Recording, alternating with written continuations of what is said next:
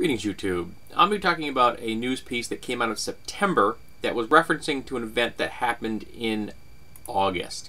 So, an atheist airman at Creech Air Force Base in Nevada was denied re-enlistment last month, which is August, for refusing to take an oath containing "So help me God," the American Humanist Association said on Thursday. Another pull quote, "This is unconstitutional and unacceptable," the AHA said. That is correct. The government cannot compel a non-believer to take an oath that affirms the existence of a supreme being, Miller said. Numerous cases affirm that atheists have the right to omit atheistic language from enlistment or re-enlistment contracts. And I have to completely agree there, even though, and I've said this before, I'm a theist, and I disagree with the atheist worldview, but I will defend their right to hold that worldview. Because we should have not only the freedom of religion in America, but the freedom from religion. For example, the phrase, "In God we trust," should not be on our currency. Here we go. However, there is a happy ending here. Now, that article I just pulled quotes from was from September 2nd. On September 17th, we have another one. This is from the whole name in there. Yeah, it is. This is a great name. We are pleased to that the U.S. Department of Defense has confirmed our client has a First Amendment right to omit the reference to a supreme being in his enlistment oath, said Monica Miller, an attorney with the American Humanist Association's Appignani Humanist League Center. "We hope the Air Force will respect the constitutional rights of atheists in the future." That's a really long name. I would not want to have that on my letterhead every time I fired up a letter to somebody, nor have to introduce myself that way.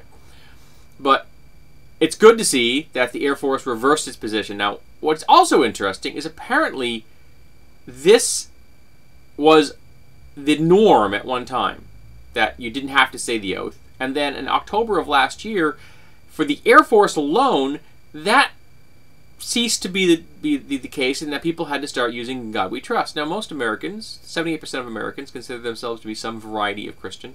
So many of them would probably be completely fine with saying that phrase. Many might not even notice it. Some of them may be theists that think that it's inappropriate that the government is requiring them to say this, and may have balked at it, but have gone along with it anyway. I don't know how many cases in the past where this has been something that was discussed.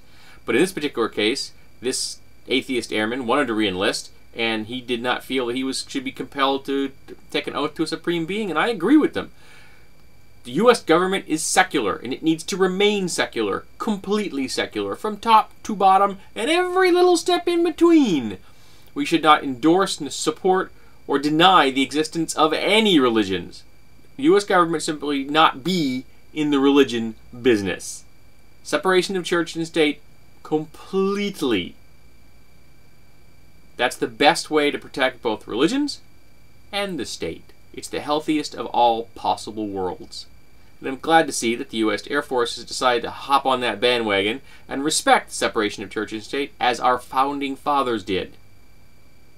They did that intentionally, folks. It wasn't a mistake. It wasn't something that slipped through by some communist time traveler. They saw in the real world what happens when governments get involved in religion, and when religions get involved in governments, bad things happen. So, kudos Air Force. I'm glad you fixed this mistake. I'm glad that hopefully in the future you will not make it again. This is a positive thing. Now, let's get that phrase off our currency.